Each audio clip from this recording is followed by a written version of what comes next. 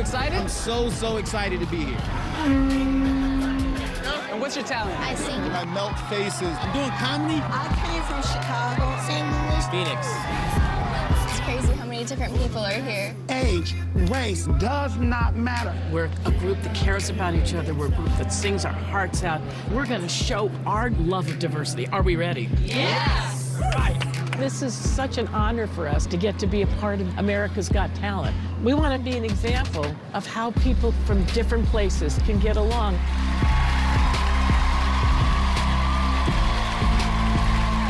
Oh my God, wait, it's not ending.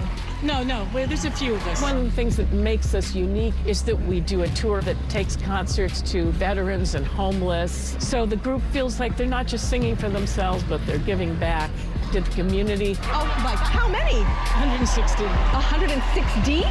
Yeah. We cannot wait to get out there on that stage and win America's Got Talent. We can do a lot of good with that $1 million. Come on in. Come on. Come on. Yeah, come on in,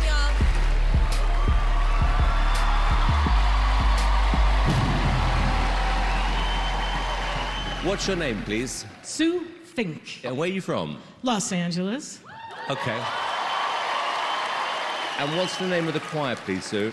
The Angel City Chorale. Okay. This is still coming out, my God. A choir hasn't won America's Got Talent before. Now, tell me why. Well, first of all, they weren't us. Okay. Good answer.